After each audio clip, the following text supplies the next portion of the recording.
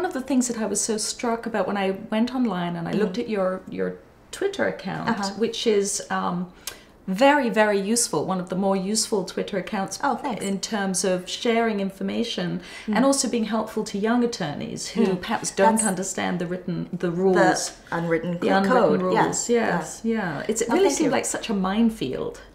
It is, and that was, there are so many unwritten rules to advancement and survival in these corporate environments that I simply did not understand as a, kind of 25-year-old arriving fresh out of law school. Yeah. So did you make mistakes and then reflect on your mistakes? Is that I certainly did make a lot of mistakes. I think a lot of young associates make similar kinds of mistakes where you do think that it's all about the billable hour, the tyranny of the billable hour, and that it's a pure meritocracy, and that if I just put my head down, if I just keep my head down, work, bill, do good work, my good work will be rewarded. And of course, good work is rewarded, but it's so much more than that as well that no one, tells you about because they can't, well, it's this just book something does. that you absorb.